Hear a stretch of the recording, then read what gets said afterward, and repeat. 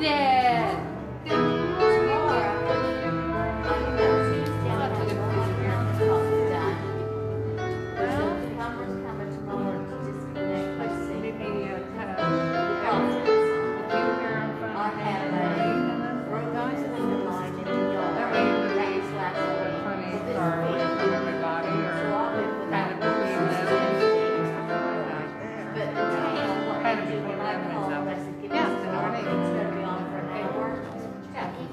And normally she's been a godsend. I told her to take a shower. It's like, okay, Lord, we find time. It's just been 1 weeks.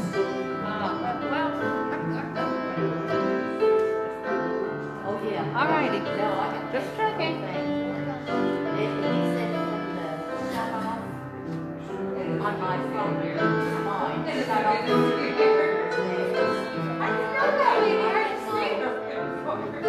Granddaughter, her dad had before. Well, I thought about it. I thought she was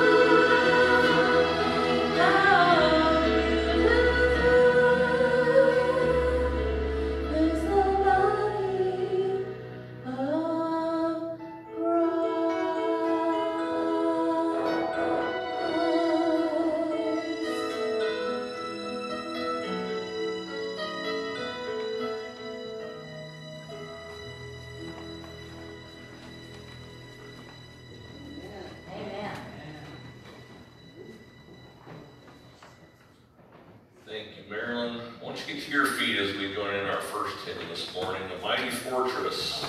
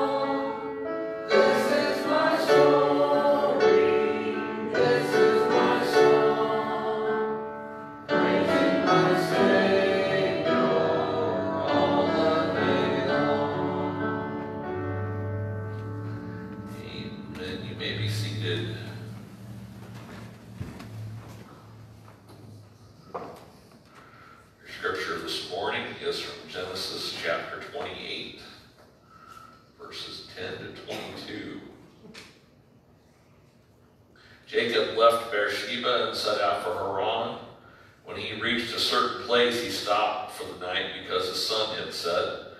Taking one of the stones there, he put it under his head and lay down to sleep.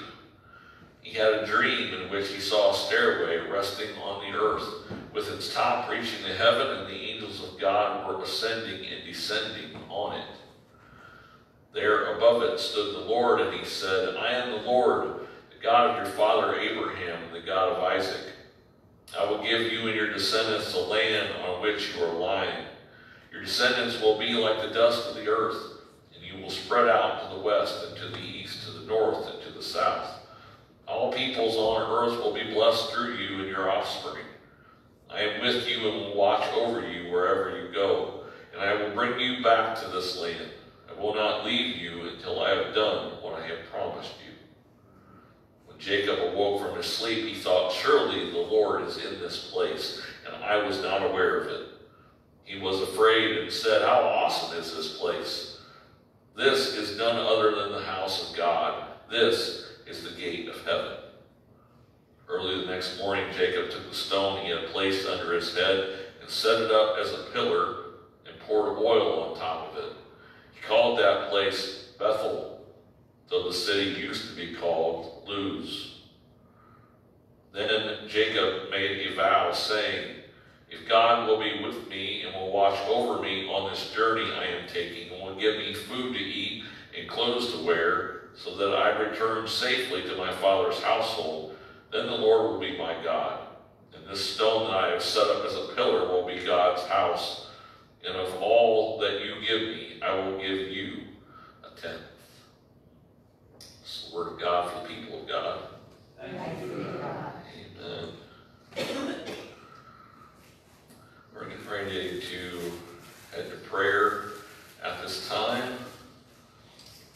I think some of you know Barb Gaskins from the school district. She drives a bus, she drove a bus in the Somerset area, and she worked at the bus garage. Barb found out recently that she had brain cancer, and she went in this week for surgery, and it was successful. They feel they got everything, and we'll continue to lift Barb up in prayer. Is there anybody you want to make mention of this morning? Amy? A good friend of mine, Krista Salinas, she's going to be induced tomorrow, and she's had a really tough pregnancy, so we're praying for a safe delivery. Okay. Anybody else? Virginia? Janet and Dean Boyer. Janet and Dean?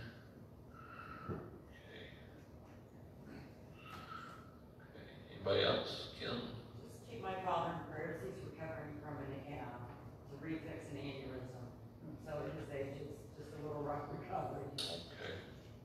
Remember Wayne in prayer there. Dot, did I see your hand? Cool. Prayers for Dean. I saw her yesterday, and she looked so good to me, and I was just blessed to see her in that way. She looked so good to me. So your prayers are working. Very good. Okay, go ahead, Drew. My family in New Mexico, special graces upon my daughter Katie this week. It's a special week.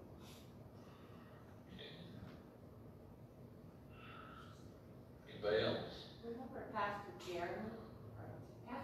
Remember Pastor Kevin? And his father just passed away. Okay. And I got the service yesterday, so praise God, his wife Janice and all. Maureen, go ahead, Drew. Pray for our country.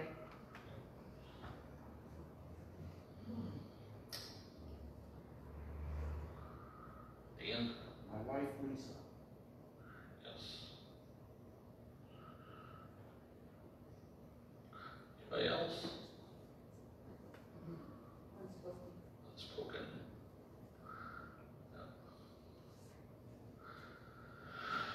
All right, let's go to the Lord in prayer today. If you're gathered with family around you and you've been stuck in the same house with them for months now, you can join hands in prayer with them today. Let's lift our hearts up to the Lord this morning.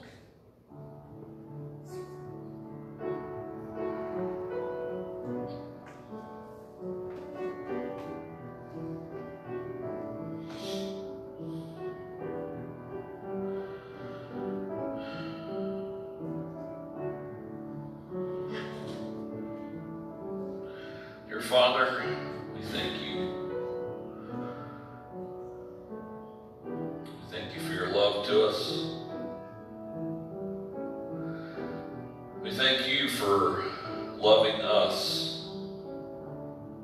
especially when we are not so loving or caring or kind to those around us. It's a sign that we are undeserving of your love. We don't deserve your love in our lives. We thank you for your forgiveness where we are unforgiving, your mercy where we are unmerciful. We thank you for sending your one and only Son into a world who didn't recognize him, wasn't looking for him, didn't believe in him.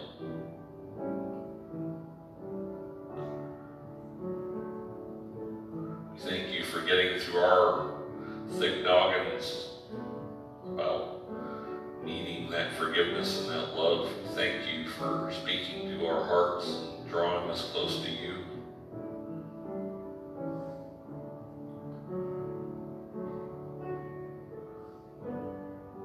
Lord, we come here today because we believe that you hear us and that you listen. Lord, take our many requests into your hands. Lift Barb Gaskins to you today. Lift Krista Salinas to you. Janet Dean Royer, Wayne Forsyth, April Barrett. Be with Kay's daughter, Katie. Be with Kevin Seymour's dad today, dear Lord. We lift Lisa Gibson to you. Dear Lord, we pray for our country right now. Pray that your love might mend the places where things are broken. Your love might bring people back together. Pray for peace in our country and peace in our world. We thank you, dear Lord, for all that you do for us. We come together as your people on this morning. We come together as those who want to walk with you and talk with you.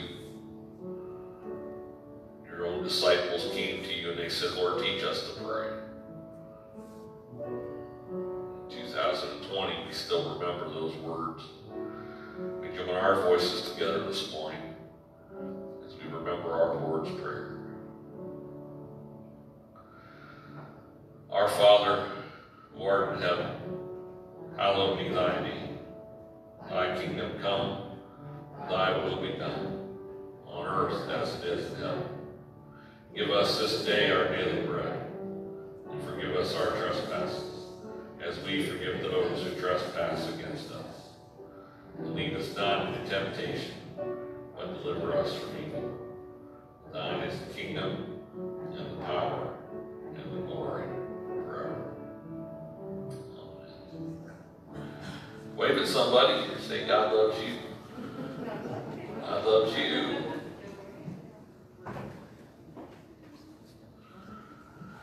Well, thank you for being faithful here at the offering time. When we started this thing, clear back in March, I was worried right away that things would be tight and it would hurt, and it hasn't been that way at all. You all have been wonderful. The support at the community dinners has just been great. The offering has been good. You all have been sending your offerings in. And thank you for your faithfulness to your board, to your church. And thank you for all that you're doing around here. Now we're going to move into the sermon time right now. We're in the book of Galatians now. We got started in Galatians last week. We opened up with Paul speaking to them that there is no other gospel to follow than the gospel of Jesus Christ. We talked about a few twists and turns that some other presentations on the gospel message have taken. And then Paul usually does this in a letter that he writes. He talks about being called by God, gives a little testimony time there. And so Galatians 1:11-24, we hear a little bit about Paul's life here. Let's read today from Galatians 1:11-24.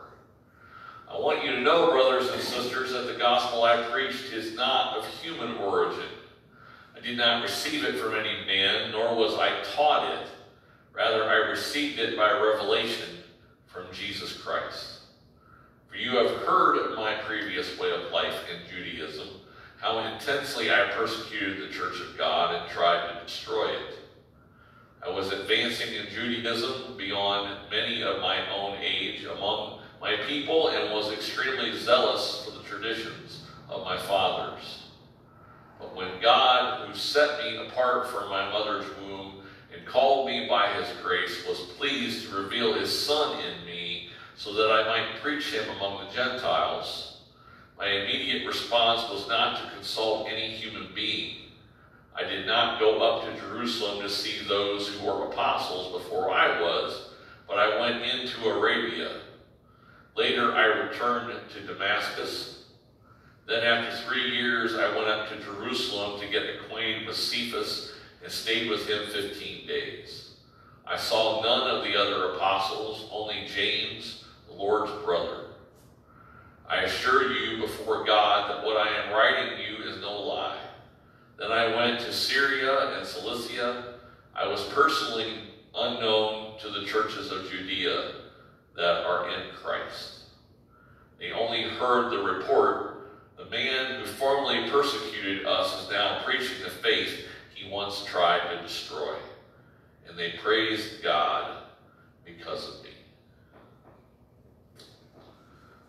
I was reading through this scripture and what should show up on the news links in my browser. If you use Firefox like I do, when you come to the home page on Firefox, there's a dozen news links there, and there was a news link there on the life of Kenny Rogers when I was reading through this scripture right after I read it, and I was getting on with my day and saw this news link on Kenny Rogers, and this song, that old song came to mind. Those words from it, love will turn you around. You can run, you can hide, never let it inside, keep living your life in the dark. Sooner or later, that gentle persuader is going to catch up with your heart, make you a dreamer, believer, believing in love. Right when a man's doing all that he planned and he thinks he's got just what he needs, life will deliver a shot that will shiver, driving him down to his knees. Make him start giving, living again. Couldn't help but think maybe Kenny had read a little something on the life of Paul before he wrote that. It just seems to fit right in with everything about Paul's life. He's a man who was destined on a path to follow in the ways of his fathers in Judaism, he says here. He was impressed so much by what he had learned there, being a Pharisee and learning the law. That's what he wanted to do. He set out on that path. Everything in life was about following that law. You know, maybe you've been around somebody like that. Maybe you are that person. Whatever walk of life or whatever job you do, everything is about that thing. You eat it, sleep it, breathe it 24 hours a day. It's all on you all the time. Even in something like the grocery store. I was working in the grocery store before I took this career on here, and right after I moved down here in 2000, I got a job for just a short bit at a Big Bear grocery store before Big Bear went bankrupt and everything. And I was working at the store in Reynoldsburg there on Broad Street, and that strip with plaza, and there's a Chipotle at one end, and I don't remember what's at the other end. We used to have a Big Bear grocery store right in the middle of that plaza and all. And one of the guys on the shift, just everything he talked about was grocery store stuff. It's just the whole shift long, even on break time, he's talking about this and that. Finally, I said something to him one time. I was just like, can we talk about something else than stocking grocery store shelves or something like that? Are there any sports you're interested in? Is there any music you like? Is there any, it's that way in any way of life. Sometimes we get wrapped up in a thing. And Paul says here he was extremely zealous for the traditions of his fathers, to the point that he was killing people. He was killing people who didn't believe like he did. He was taking lives. And he thought that was okay. He thought that was just fine. He says here in the opening words of this section that the gospel that he preaches is not of human origin. I did not receive it from any man, nor was I taught it. Rather, I received it by revelation from Jesus Christ. What he learned before in Judaism was taught to him by man. He was sent off at a young age. He learned under a rabbi. Everything he had learned was from human tradition. And it can stick, it can stick with you. And it impressed upon him very heavily. This message of Jesus Christ, there's really no other way to talk about that. He's walking down Damascus Road. He sees a bright light in the sky. The only way to describe this is that it's a revelation from Jesus Christ. He didn't do this. He was brought to this point of believing in Jesus Christ when God shows up in the sky and says, boom, here it is. It's one of those billboard moments. We'd love to have those billboard moments from God. You're driving down the interstate, you see the sign on the side of the highway right there. Eat at Joe's, come in our store, come this way, turn off at this route. We'd love to have those messages, plain and simple. For all of us who have not seen a bright light in the sky, it's still about the revelation of Jesus Christ. God needs to reveal Christ to you in your heart. It's not something you're taught to do. Nobody hands you a list of things that you need to do. It's about believing in Christ. The message is preached. It comes to you. What we need to do is do something with that. We trust. We believe. And something happens inside of us when we trust in Jesus. It changes everything. Turns your world upside down. Or in Kenny Rogers' case, it turns us around and it faces us in the right direction. He says here of his own experience, I was advancing in Judaism beyond many of my own age among my people and was extremely zealous for the traditions of my fathers. But when God, who set me apart from my mother's womb and called me by his grace, was pleased to reveal his Son in me so that I might preach him among the Gentiles, my immediate response was not to consult any human being. He did talk to somebody. He did go off and learn from some people. It says here later in this next verse that he went off to Arabia. Church tradition suggests that he went off and consulted some teachers in Judaism and in early Christianity for about a year. The debate is, did he go away for a year? Was he gone 3 years? It says here in these verses, I did not go up to Jerusalem to see those who were apostles before I was, but I went into Arabia. Later I returned to Damascus. Verse 18, then after 3 years, I went up to Jerusalem to get acquainted with Cephas and stayed with him 15 days. So the talk is, did he go away for a year? Did he go away for 3 years? What is he doing when he goes away to Arabia? He goes away to learn. He's had this revelation of Christ. You need to talk to somebody. You need to get your head on straight before you go out, share with other people. Here is a point where we would debate with some of our Pentecostal and apostolic brothers. You know, it's not about just giving your life to Jesus Christ and you should go out and start building a church out here on the highway the next day. We need to learn from somebody else. Whether you go to a formal school of theology or seminary, or whether you just take the time to sit down and learn from other church fathers who have been at this a whole lot longer than you have. We need to learn some things about Jesus Christ. I've sat in those church services in an apostolic church on a Sunday evening when guys don't know their scripture from their rear end, and they're just rambling, and they're just talking as fast as they can and as loud as they can, and none of it's making any sense. Paul does not come back with that sort of experience. He goes off for a year. He consults some people. He talks to some people. And then he comes back a year later. And you begin to see him preaching in the churches. And it's 3 years of preaching in the churches before he goes up to Jerusalem to meet everybody.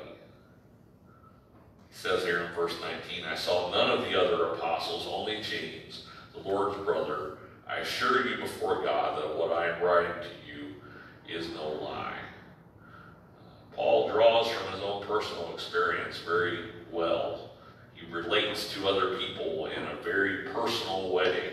This is his experience, and he's not afraid to share it.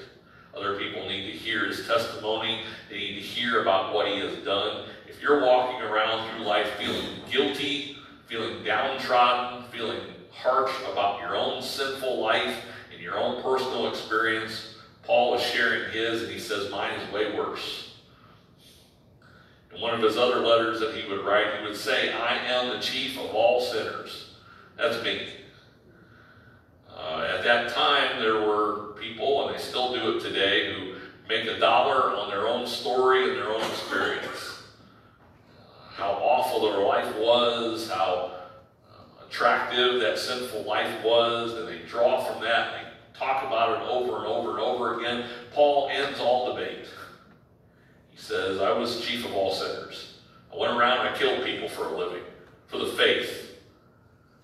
That's my experience. No one else can top that. End of story. After 3 years, he gets to go up to Jerusalem. He gets acquainted with Cephas. He stays with him 15 days. He didn't see any of the other apostles, only James, the Lord's brother. I assure you before God that what I am writing to you is no lie. Then I went to Syria and Cilicia. I was personally unknown to the churches of Judea that are in Christ. They only heard the report. The man who formerly persecuted us is now preaching the faith he once tried to destroy. And they praise God because of me. People are going to hear about your faith and your story. It's going to go before you. There were people over at Hopewell who heard about me before I came. They got the stories. They knew what was going to happen. So far this month, they've been pretty happy with everything they've heard and seen. Your story goes before you. People are going to hear about it. The man who formerly persecuted us is now preaching the faith he once tried to destroy. What do people know about us before we go back out into the world and we share and talk and we're out there with other people? What do they know about Jesus Christ being in us? Let that go before us. Let the story be God's story in our hearts and in our lives. Maybe you identify with the words in this song. Maybe this song says a lot about your personal journey. It's Amazing Grace. We're going to sing the first and last verse.